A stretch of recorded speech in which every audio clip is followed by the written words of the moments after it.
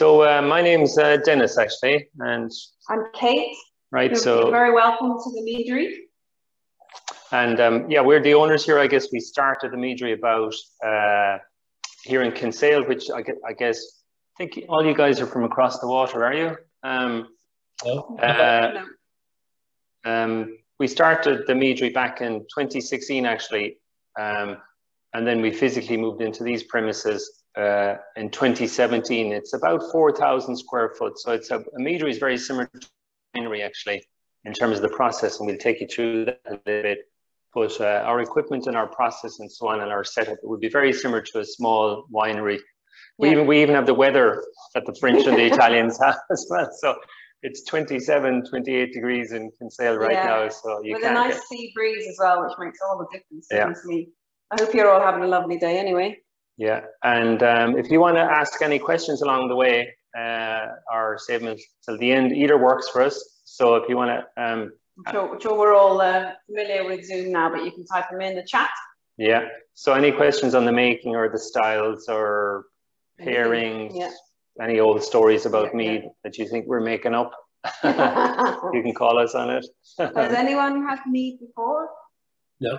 Cool. You have, Ross?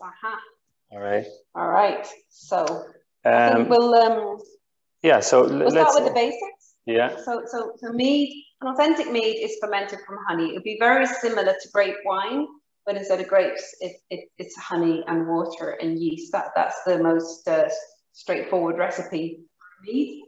Oh, there's Gary coming in. You all know Gary. And there's different styles of mead. The golden colored meads are known as traditional honey meads. So they're very simple drinks, honey, water, yeast. They're simple, but they're actually the most difficult to make. Yeah. There's nowhere to hide. Yeah, part of the reason for that is honey has very little nutrients in it, actually. So it's a much trickier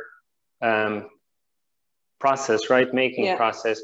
The other styles we make are melomel meads, or wine of the berry. Historically, very old drinks as well. The berries were added not so much for flavor and color, but for speed. So if you were in a hurry to get your alcohol back in Friar Tuck's day, you banged in a load of wild berries and it speeds up the fermentation by about a factor of 4 or 5, depending on the fruits. So quite dramatic process as well in terms of the frothing and the foaming and vigorousness of the fermentation process. Yeah. Yeah, so it is the oldest alcohol in the world. It goes back to at least 6,500 BC. They found some in a grave in China, and they tested the pottery shards and could tell that it was made from fermented honey and rice and flavored with local herbs. So it was definitely a special drink, a kind of ceremonial drink at the time.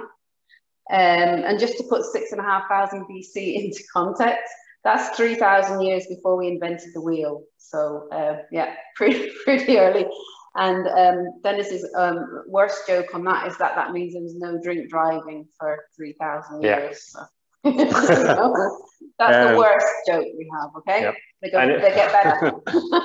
And it's a pretty global drink historically as well. Any culture that had honey figured out at some point how to make alcohol from it. I guess some of the most popular place in the world today for mead are probably Eastern Europe would be one example. A lot of it reflects the fact that they have a lot more honey in Eastern Europe, and they've maintained that tradition of mead making a lot longer. You'll find meads in Eastern Europe actually are a lot sweeter. Traditionally, Polish meads would probably be the best example. And they're one of the few countries actually that have EU regional protection on the styles of mead they do, similar to, say, champagne.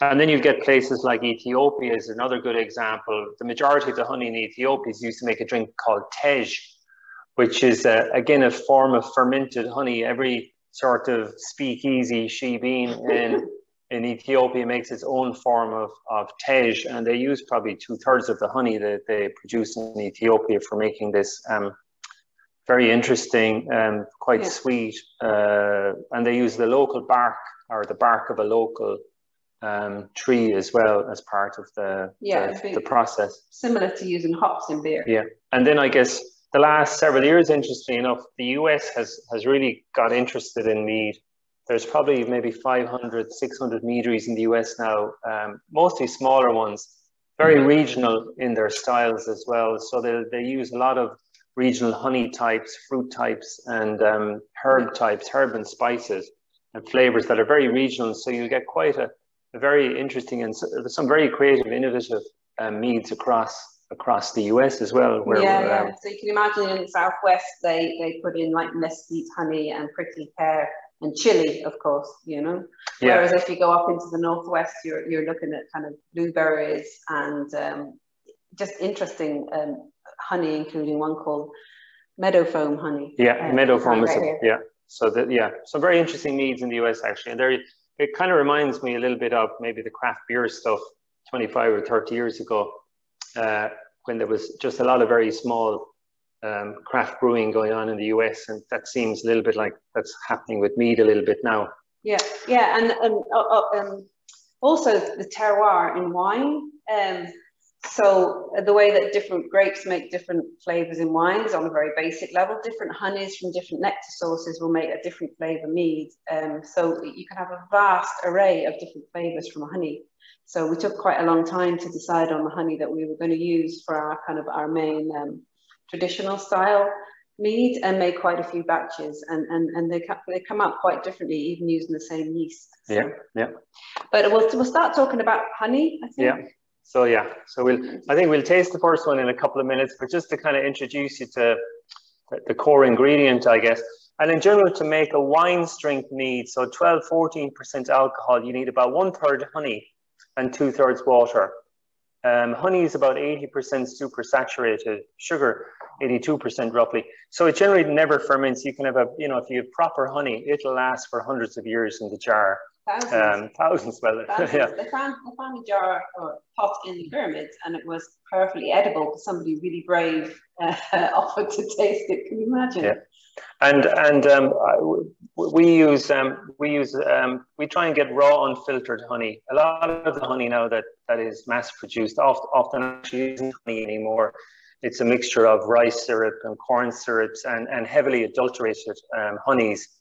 Also, the honey actually we consume in Britain and Ireland now is coming from China. Actually, the vast majority, I guess, prior to Brexit, I'm not sure if labeling has changed yet. Interesting enough, but it used most honeys were labeled a blend of EU and non-EU, and you could have 99% Chinese honey and a spoon of European honey and still label it like that. So it is one of the most adulterated food products in the world, actually. But we get our honey raw, unfiltered. It has, so you'll see the beeswax in it. You'll see bits of bees in it as well. So you get all that protein, and you get some beeswax as well. All goes in the tank.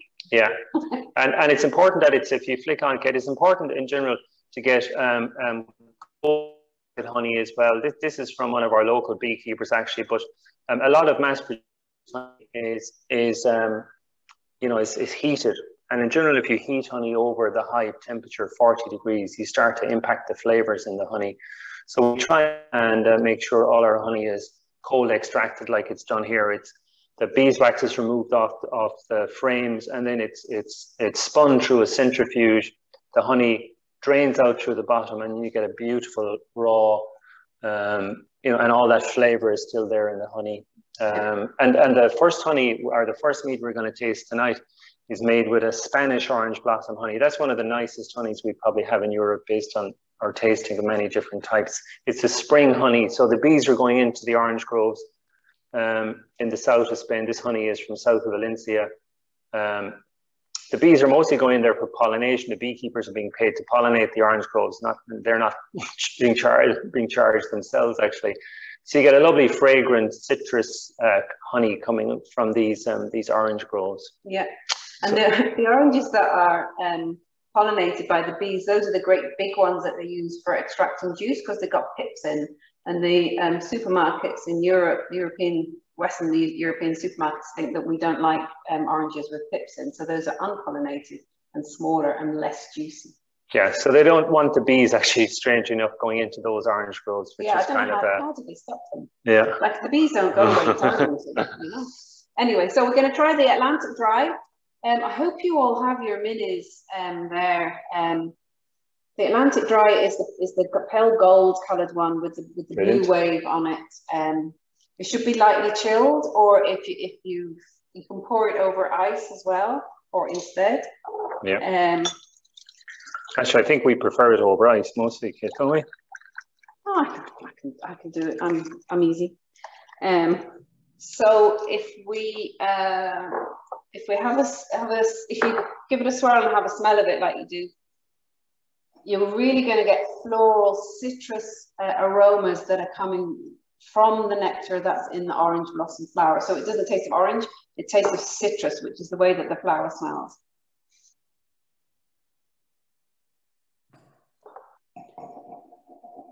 And then your first mouthful, if you're not used to drinking mead, your first mouthful, you're going to taste honey. That's what you're going to taste, it's just honey. So it just takes a little while to kind of acclimatize, I suppose. So it's usually on the second taste that you can taste that nearly all of the sugars have been fermented out. It's crisp, it's not sweet, it's got the honey, lingering honey on the palate there. Yeah, and we actually fermented right down to the last 1 or 2% of sugar. We'll talk about the process a bit later. But this would be, I guess, yeah, an off-dry style. Yeah, it's an off-dry traditional mead. For food pairing, we really like it with salty foods. So in Kinsale, you know, we're really into the seafood, things like olives and salted nuts. We were at a food festival when we used to be able to do food festivals next to crisp stand. So apart from eating a load of crisps, we found out that a big handful of salty crisps and a little glass of Atlantic Dry is a really good food pairing that we'd never have thought of if we hadn't been at the festival. Also for Middle Eastern kind of desserts like baklava and goat cheese, and actually lighter blue cheeses as well are fantastic with this one. Yeah, the seafood dishes we did were like oysters in the shell, raw oysters with a little glass of this. Scallops is a beautiful and creamy scallop dishes as well. It's lovely. Yeah, and so if you're into the cocktails, this is a fabulous mead cocktail. The bee's knees is a classic 1920s cocktail when the gin was literally made in bathtubs, and they had to disguise the flavour and the smell by adding honey and lemon. So this is 2 parts of Atlantic Dry, a good clean gin. Use some super gins actually coming out of the north now, as well as the south. Just don't get them too over flavored, I guess, because it overwhelms it. Honey syrup, which is honey mixed with warm water, and some lemon juice. So super classy. Do it in a coupe glass or a champagne flute. Very easy to make, and very refreshing. Great for all gin drinkers such as myself. So. Yeah. We've seen some nice ones done with tequila as well. What was that one, Kate? He was using gorse flower syrup. Again, kind of similar. Lime juice, tequila, and the Atlantic Dry. It's really nice. Yeah, the bee's knees is just wonderful, actually. But like I said, our Kate said, a lovely classic gin, just a real juniper flavor rather than some of the heavily botanical meads, gins you get right now from a lot of people. Yeah. And if you'd like us to try out any of your gins, just send them to the meadery. We're happy to try them out. Yeah, there's lots of other cocktails. The mixologists get really excited when the new flavors to play with. So we've done a mule with ginger ale and apple juice. So that's fairly low in alcohol. Like a Bellini style. Yeah. Prosecco. The Don of Kinsale, which is again Don Julio tequila with grapefruit juice and some agave nectar. And the mead is another lovely drink. Really good. Yeah, is Gary's the bee's knees, yes. So, all right. So the next slide is going to show you a little bit about how we make the meads. So here we go. Yeah, so it's very like making wine, actually. It's probably the best description in the sense that instead of using grapes or pressed grapes, we're using honey and fruit for the melomel fruit mead. So here we are. This is our barrel of honey, one of our barrels of honey. So this is about 300 kilograms of honey. So it comes to us like this. thick. You get beeswax on the top, and this is a dark forest honey we actually use from northern Spain in some of our melomel fruit meads. Smoky, beautiful honey from deciduous forests. Lovely summer honey. If you ever get the chance to try some of this, and basically we're adding the honey and water together, mixing it 1/3 honey, roughly 2/3 water. Never too hot because you'll damage the flavors in the honey if you overheat the honey or put in too hot water. So there's Kate with her witch's wand, mixing it all up. And those behind it are our 1,000-liter tanks. So one of those barrels of honey. And then we use wine yeast mostly. You can use champagne yeast, and you can use actually lots of different yeast depending on the kind of flavor profile and structure you're trying to get. But we mostly use white wine yeast. And then at about 17 degrees centigrade roughly, we'll ferment. It takes about 28 days to ferment. So for all the sugars, or for in our case, 99% of the sugars to be fermented out.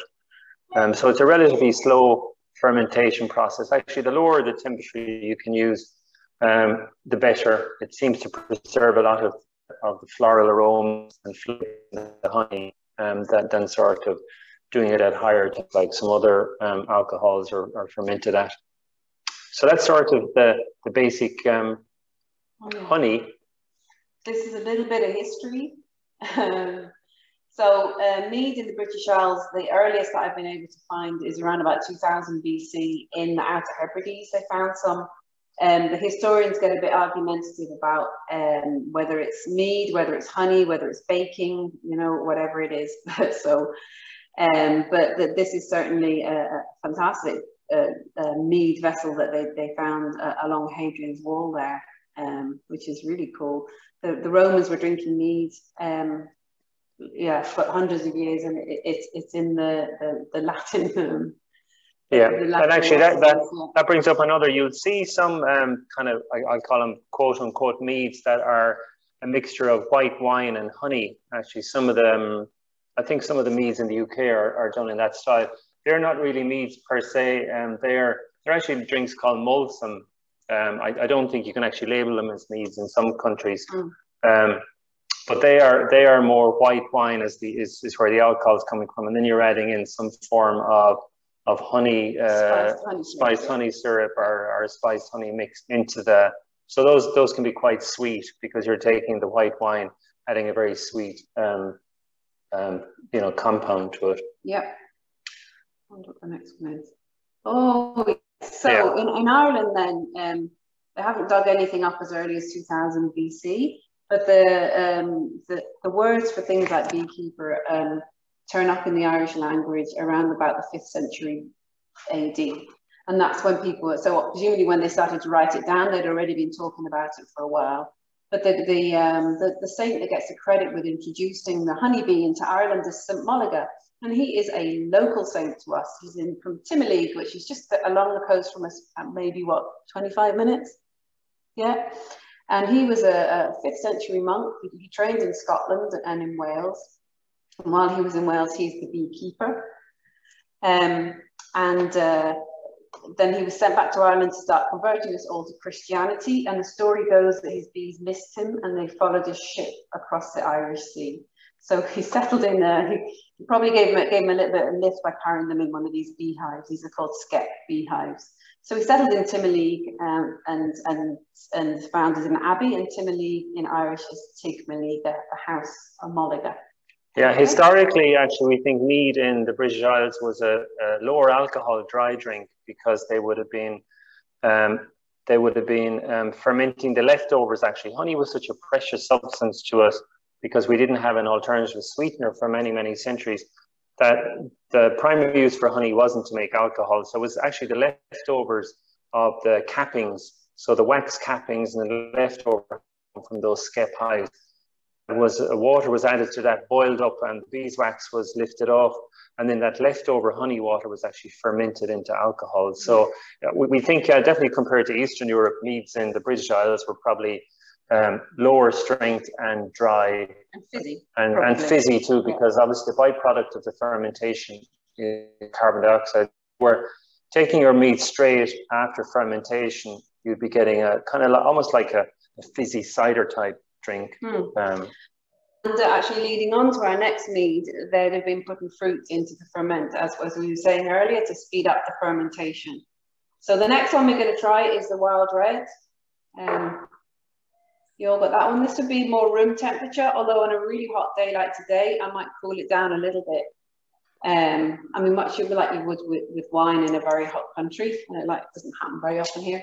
So Wild Red Mead, 12% alcohol. It's fermented from that honey that you saw on the video, and black currants from Wexford, which are fantastic, full of flavour, and their tartness is balanced with sweetness from dark cherries. It's matured in the tank for about 2 years, so it is very smooth and almost vinous, but you're really getting the fruit, the black currants and the cherries there. And this is known as whole fruit fermented, actually, so we don't press the fruit at all like you do in most wines. It just gets a very light maceration from its own weight in the tank, so it's the fruit pressing down in itself. And that keeps it much fruitier and allows you to sort of, it's just much, it just matures, seems to mature much earlier, and you can bottle it a lot sooner as well, actually. Yeah. And there's very low tannins as well, because we don't really crush the berries and the skins. So very smooth, fantastic with food where you want to cut through the fat. So barbecue food, actually, we've been saying recently. So barbecue ribs and sausages. We did it with a bean fajitas, actually. It was nice. And dark chocolate. It's just fantastic with chocolate. Lots of hard cheeses as well, right? Yeah, yeah. Good mature cheddar would be just lovely with this. Actually, Wensleydale, I think, would be nice as well. Yeah. And then in the winter, although it's really hard to imagine in July, in the winter, we mull it. So we heat it up gently with gentle spices. So star anise, strip of orange peel, cinnamon, and a couple of spoons of honey, and it just warms it through. You don't want to boil it or anything. And then that it just makes the whole place smell of this lovely mulled mead, and it's just a lovely winter warmer. And then so that's nice. The other cocktail that I was going to show you is hopefully here. Oh no, it's not here. All right, I've missed the other cocktail. The other cocktail I was going to show you was Perfect Irish Manhattan, which is with the Atlantic Dry and equal parts Atlantic Dry, Wild Red, and a whiskey. Okay, a good. Yeah, so it's really instead of vermouths.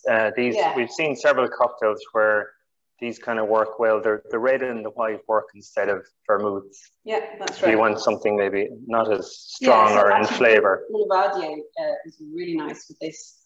We did it actually with, I don't know if you've come across the Amaro that they make in Dublin. And Negroni, yeah, really good. Yeah, I think we find as well interesting that you know, people who don't like red wines, they find, you know, they can be quite heavy. Maybe the younger ones are a bit harsh with the tannin levels. That the wild red works well.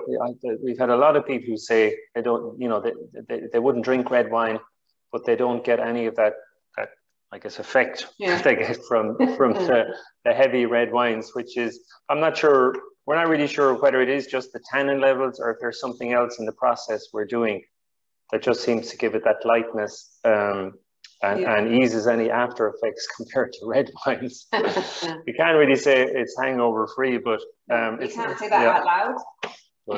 So the other thing is, whiskey drinkers nearly always go for Atlantic Dry. It's just some kind of universal rule. I don't know why. Don't understand that. So I was going to show you onto the videos we just started running there. So this is Mrs. Making a Melomel Mead. So talk to this, Lyndon. Yeah, so this is very similar to making red wine. You know, one of the very important things, if you want to keep it really light and, you know, get all those kind of fruit aromas and flavors, is vigorous aeration. So this is a pump over. So we're pumping this is in primary fermentation. We're pumping the liquid over the top. The fruit actually, in this tank, we actually bag. So it's quite a different process from red wine. we actually keep the fruit, we freeze the fruit first, helps the cell walls to disintegrate. Then we actually bag the fruit into large basketball-sized mesh bags. And then off it goes fermenting. As Kate said, it's a very vigorous fermentation. Actually, there's one of our early batches where we fill the tank right up to the top. And this is 4 or 5 days into fermentation, and it's just frothing and bubbling. Anytime we do a mini pump over to just also spread the yeast around, it just, there's so much carbon dioxide in it, and it's fermenting so vigorously, it can just froth up, you know, 2-3 feet, and you can get nice shapes on the ground. And the other thing too, I mean, you get this light maceration from when you drain a lot of the liquid out during that aeration. You get the fruit is pressing down on the on itself, so that's where you get the press from, and that's that very light maceration that is similar in style to some of the very light Italian or Spanish kind of wines that are more summer drinks. And then I guess at the end of fermentation, actually, we do something called a cold crash. So we don't let it ferment all the way. As you notice in the one you just had, there's that lingering hint of honey. That's just that 1 or 2% of sugar that's left in the honey. So we actually cold crash it. We take the temperature right down to a couple of degrees. And that knocks out the yeast basically. And we can stop the fermentation just before its natural end point. So it's not a completely dry finish on it. Yeah. All right. Okay. So, shall we have the hazy summer? Yeah, I guess so. So the third and final one of these are our main meads is the hazy summer. This has a slightly different label style, which I love, and it's representing Kinsale.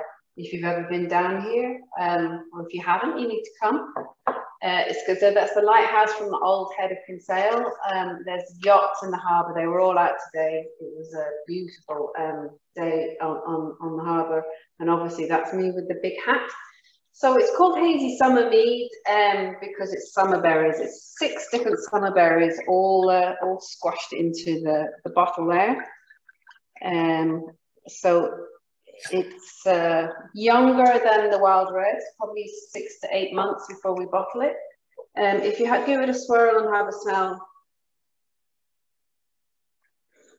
it'll be lightly chilled as well. Strawberries and raspberries on the nose, you get that? And then on the tongue.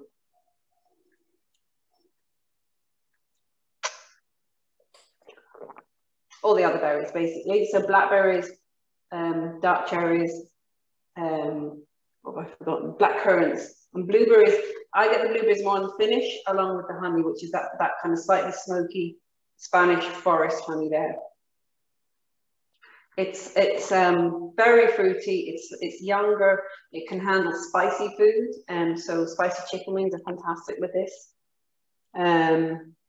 Or what else? Oh yeah, and berry desserts. So like berry cheesecake. And actually, if you've got a little thing of vanilla ice cream, if you pour some hazy summer over that, it's like an instant raspberry ripple. So yeah, I think this is when we made this first and tasted it. I think we were thinking this is like an Irish Pimm's or something, because we don't really have a tradition of a berry drink, a summer berry drink in Ireland at all. Actually, we just go from Guinness to white wine, do we? Rosé. I think it's all rosé. Maybe rosé, not even much rosé, but whereas you have your sort of Pimm's drinks in the UK, and we thought, yeah, this is like an Irish Pimm's. It's very much that lovely fruity flavor with the strawberries and raspberries. And that's kind of where we've seen it served, or with you know, a glass of this over ice with some frozen berries, frozen strawberries or raspberries, blueberries. A slice of orange on top, maybe. So it's a lovely, colourful kind of summer drink as well. Easy for the you know, your barman, your mixologist to make up and serve on a hot day like today, right? Yeah, absolutely. It's also only 11%, so you can drink 10% more of this one than the other two. Because that's mead math. And it makes it a really good sangria, which I'm hoping is my next slide. Let me just see. Oh no, there's the perfect Irish Manhattan, but we've kind of done that We'll come back to himself. Oh, bottling. Here we go. So the Celtic mead sangria is with Cointreau, cranberry juice, and a dash of fresh lime. A little bit of Cointreau with the orange flavour. So it keeps it quite low in alcohol, and it's a fabulous sunny day drink. And if you shake it up with ice, you can get it to froth like that, which just looks super cool. Really popular, and again, easy to do in a big jug or something. Yeah, we've seen it served with gin as well, haven't we, Kate? Oh yeah, there's a pink gin cocktail. They're on the website if you're looking for some ideas. A kind of a pink punch. It was really good. Yeah, and what's our local what does the Jim Edwards restaurant do? He does a mead in heaven. A mead in heaven cocktail. That goes down very well as well. I think that's gin. That's gin, black and gin, and I think it's a sweet red vermouth. Yeah, and some of the mead together. That's nice. So I was going to go back to this one. Yeah, so we'll touch on the last few just bits of fun history. We'll talk to this. Yeah, this one actually is kind of leads into more our drinking vessels for mead actually in Ireland anyway for sure, maybe possibly in Scotland a bit too. But yeah, this is the Great Mead Hall of Tara. It's actually in west of Dublin, about 20 miles west of Dublin. It was I guess it's the equivalent of Camelot for Irish kings is probably the best description. It's where our high kings used to reside on the hill of Tara. And there's two great ring forts at the back of the picture that most people know in Ireland. But at the back, there was this long rectangular building known as Teach McCourta, the Great Mead Hall. And it was also known as a circling hall. The tradition of passing the mead cups around in a circle. It used to hold about 1,100 people in the 7th century. So it was our biggest pub in Ireland, predominantly used in November. So that brings up, this is quite a fun one. But we used to drink mead out of something called methers, actually. So contrary to sort of popular culture with the drinking horns actually weren't that common as a mass drinking, because we didn't actually have a lot of horns. There appeared to be a shortage of drinking horns from around the Viking times, from what we've read. So we used to drink out of wooden drinking vessels of different shapes and sizes. In Ireland, we had something called methers, M-E-T-H-E-R-S. I think they're mentioned in Scotland a good bit too. And the ones in Ireland were big ones like this, 4-handled. You can see this is actually not a jointed, it's carved from a single piece of sycamore, showed up around the 11th century, maybe earlier, and then lasted for maybe 400 or 500 years until the end of the traditional Gaelic culture. And actually, you may have seen the sport of hurling in Ireland. The team that gets the winning cup every year in our national championships, actually, it's a big silver cup. It's based on an old mead drinking cup that was inaugurated about 100 years ago.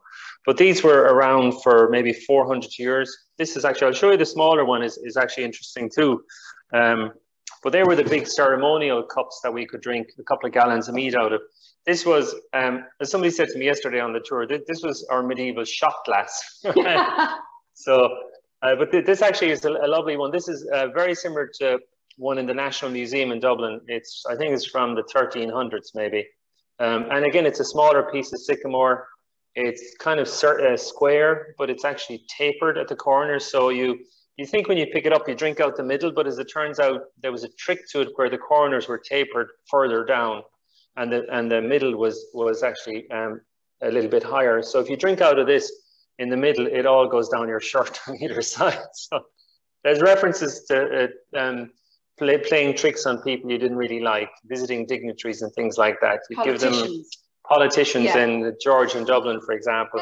You'd give them their mether of whatever wine or mead, and then hopefully you'd watch it all go down their shirts, actually. And the other thing is that they would be drinking out of methers at celebrations, so at festivals and events, but also at weddings. The Lord was saying, I'm using my precious allocation of honey to make this delicious drink, share with my honoured guests.